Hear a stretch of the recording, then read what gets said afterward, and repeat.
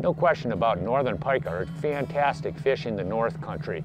They produce trophy fish, lots of action, and fabulous table fare. You know, throughout the year, there's a wide variety of different ways to catch northern pike. Let's just look at some different techniques to catch them throughout the season.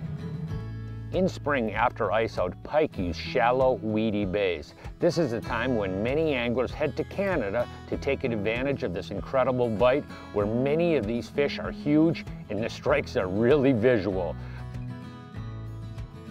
Fly fishing is popular, but in many cases we use bait casting gear.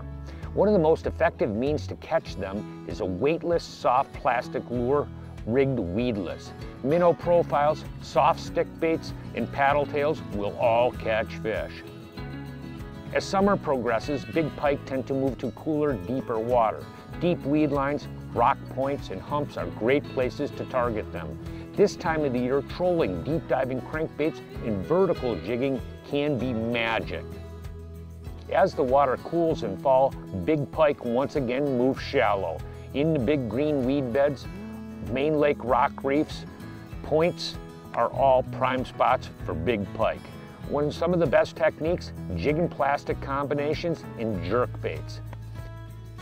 Winter is another prime time to catch big pike.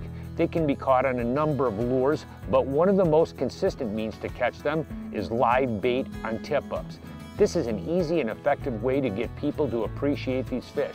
Kids love chasing flags, and so do grown-ups.